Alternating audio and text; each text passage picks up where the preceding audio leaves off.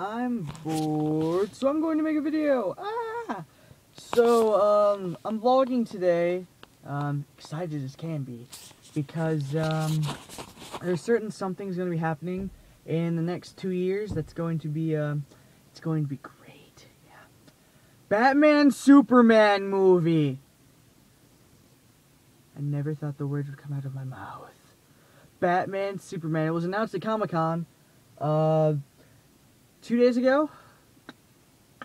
2 days ago, Friday, at Comic-Con, that the Man of Steel sequel is going to feature none other than the Caped Crusader, Batman. So, yeah. That's good. Some guy's just walking out and he's seeing me talking to myself on camera, so he's probably like, what the hell is going on?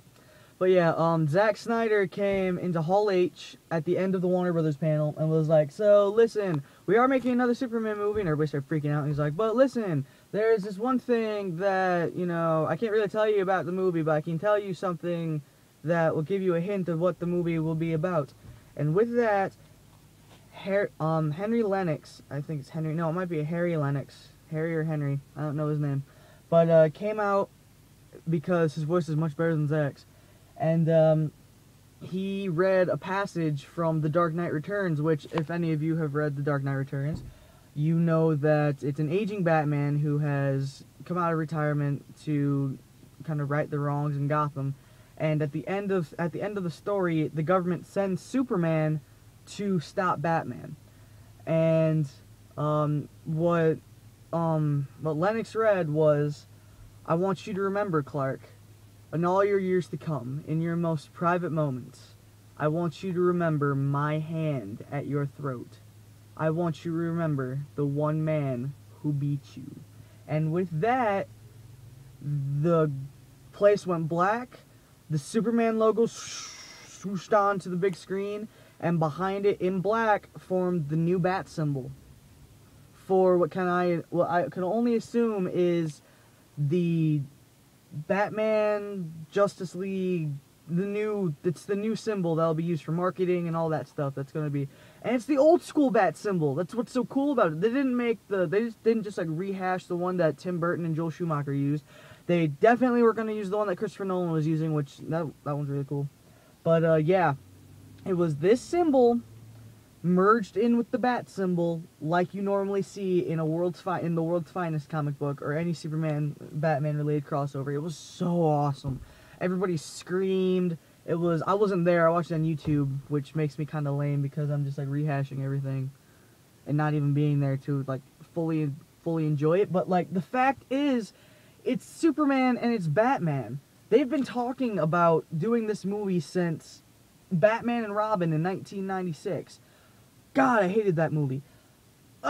Anyway, since that movie, and it was never made, and I always thought, why two of the greatest superheroes, not two of the greatest, two of the two greatest superheroes of all time on the big screen is, one, from a marketing standpoint and financially, it's a freaking, like, powerhouse of money. This symbol and the bat symbol together at Comic-Con alone just, like, made Warner Brothers millions of dollars. Millions of dollars. Because you know, they made Warner Brothers and DC millions of dollars, because you know as soon as that happened, people were rushing to, like, the nearest comic book store, buying up comics, buying up toys, trying to find anything that had that symbol. And so I was just like, you know, and the story potential is great. A man who can do anything, like, with his body and with his mind, Batman, the world's greatest detective, and Superman, an extraterrestrial being who can do anything. Like, he can lift cars with his hands, he can shoot lasers out of his eyes. And the conflict that the two of them can get into, or the conflict that the both of them can solve, in the comics is spectacular, and in film would be amazing, and I don't know why it's taken them 14 freaking years to make this movie. I can kind of understand why. I can kind of understand why it's like, you know, when people decide, you know, they want to get down and dirty and realistic, they're like, oh, okay, Christopher Nolan, you're so good with Batman Begins, blah, blah, blah, and then they weren't ever going to cross that universe over with anything. Then Man of Steel, everybody knew that Man of Steel was going to start a shared universe. And if you watch Man of Steel, you see Wayne Enterprises satellite that Superman and Zod destroy in space at the final battle. So it's like, everybody knew as soon as Man of Steel was released that this was coming. Eventually, it was going to come, but we weren't sure if we were going to get it after the Batman series had already started, and then, like, maybe a Justice League movie, and then maybe there would just be a solo movie with those two. But no, this is how Warner Brothers is doing it. They're, like, going the opposite way that Marvel has been going. And instead of introducing characters at the end of, like, their major, like, instead of introducing characters at the end of each major film and then giving them their own film, like, at Iron Man you had Nick Fury, and Nick Fury branched off into Iron Man 2, and then the Avengers, which was ultimately his movie, and then Thor was at the end of Iron Man 2, the Hammer, and you got Thor, and then in Thor you had Clint Barton Hawkeye, and then, you know, Incredible Hulk, Robert Downey Jr. showed up, and, you know, all that stuff, just, like, to start the universe that way. Warner Brothers is going the complete opposite direction and is saying, look, we're not going to surprise you with characters. These are the two characters you're going to see. These are the two that are going to start off what will eventually come as a Justice League movie, which in my like infinite wisdom or prediction will probably come out the Man of Steel, and it is a Man of Steel sequel. It doesn't necessarily mean that it's going to be Batman and Superman. It's going to be all about them. I'm pretty sure it's still going to aim more towards Superman, which is great. That's how it should be, because it is the Man of Steel sequel. But the way that it's going, I would assume that we can expect a Justice League movie by 2017, 2018. Because the Man of Steel sequel will come out in 2015. On around the same time that Avengers Age of Ultron, which was also announced at Comic-Con, is going to come out, which I can see, you know, I thought when Dark Knight Rises, Avengers, Amazing Spider-Man came out in 2012, I thought that was the year for comic book movies.